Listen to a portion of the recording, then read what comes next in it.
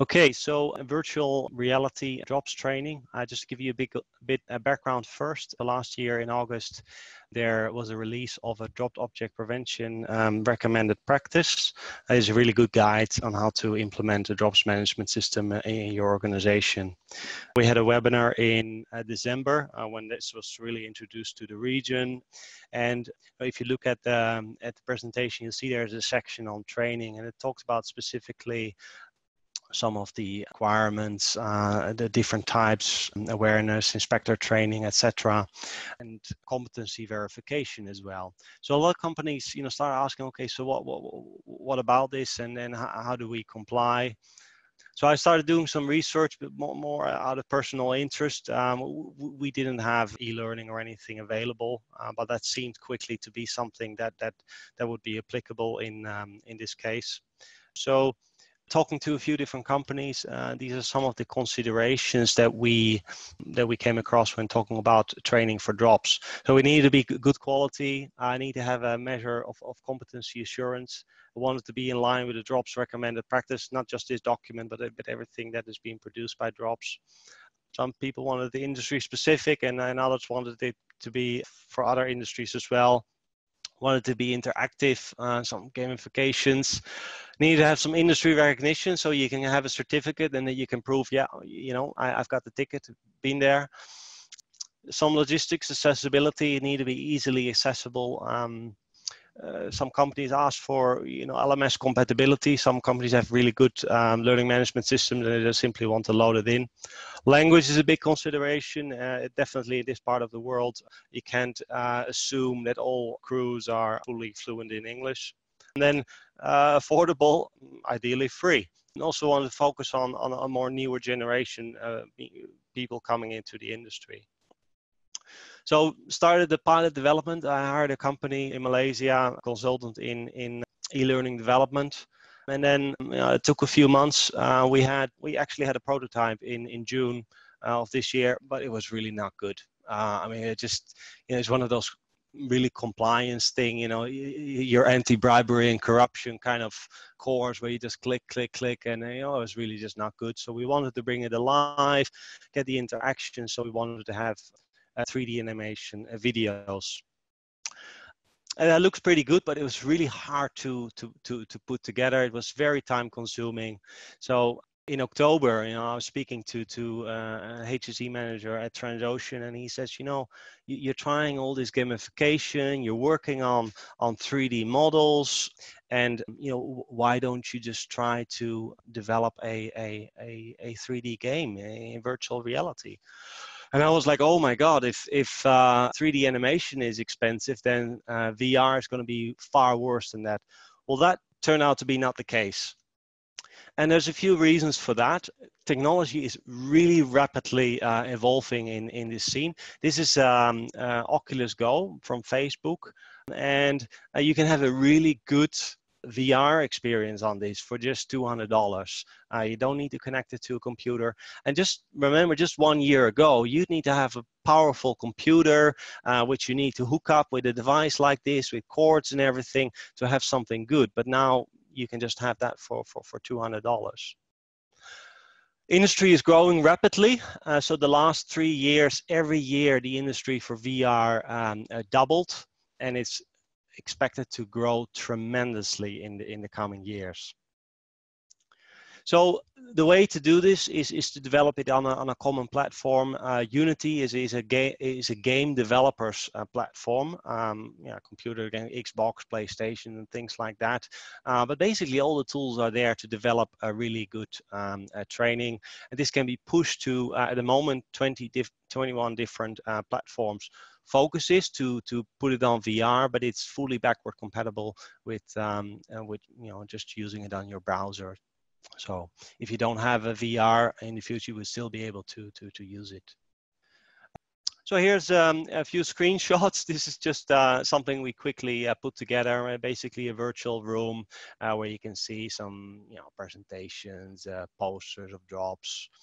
You can walk around and identify a few hazards, and we'll build on that as we go along. We have a 3D rig where we can walk around and develop scenarios.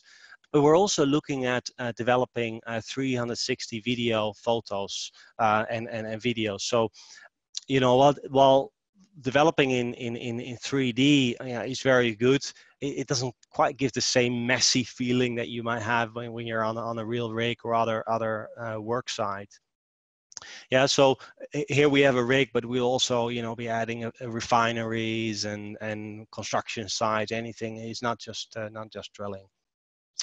Okay, so stakeholders so far, Shell has been really supportive, hosting various workshops, and has committed to continue the support with their learning organization, as well as sponsoring some costs to have these 360 videos taken. Now, Sapura and Velesto, two drilling contractors in Malaysia. So, you know, just in my backyard, really been supportive. Sapura has a very good internal drops training and has a good HR department. So they bounce off a lot of ideas of, you know, how this kind of fit in an organization.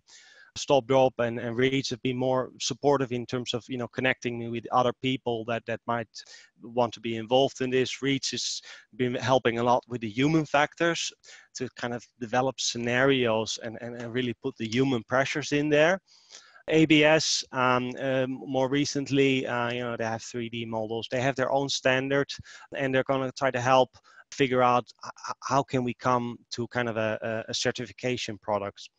Met with IADC recently at the AGM in New Orleans. You know, they're supportive. Obviously, drilling contractors play a big role in this, and but particularly we're looking at involving their student chapter. IADC have a student chapter, and we're looking at involving the students in the development. So just kind of give us a quick feedback on development from the target group, also additional brain powers, and get their ideas on how to develop this training.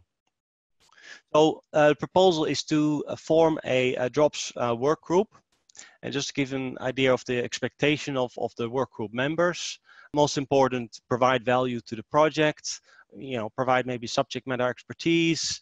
If you have 3D models of work sites or equipment, if you wish to give us access to your work sites to take the 360-degree videos. Maybe you have existing 3D content. I know some companies have developed like even tools to do inspections and things like that. Maybe you wish to contribute that. Sponsorship would be welcome. Maybe you want to translate. Let's say you're in Thailand. You want to help with the translation to Thai. We're looking typically for operators, contractors, major service providers, industry bodies, universities, but basically anyone who can contribute to the project. You must be able to meet regularly. I think it's important you're supported by your employer. So we would not want, you know, individuals in the core work group. So there would need to be a basic agreement with the company in place. Drops members are preferred, but it's not essential. But so we'll develop things through a consensus. But, you know, if it really comes down to having to take a vote on matters, then only Drops members get a vote. You will require VR hardware and software, because actually we are going to develop some of the content while being in VR. We're going to walk through together in these virtual environments, discussing what kind of scenarios we would want. Now, if you cannot commit to that but are enthusiastic, we can give you access. You'd need access to VR hardware and have a basic agreement in place. And then we'll have the public once the first draft is available. Okay, so the launch of the work group is basically now. Please submit your interest to me if you wish to be involved. We hope to have the first draft available in Q2 of next year. So just in summary, so we're looking at a level 1 awareness, training and certification, virtual reality based, but backwards compatible. Should be interactive, gamification, human factors, multi-language support. The level 1 will be free of charge, and it will be collaboratively developed under Drops. Target launch 2019, so the final product. So please send your questions to me. And if you're interested to participate, I'll stop the share now, and then we can open up the Q&A.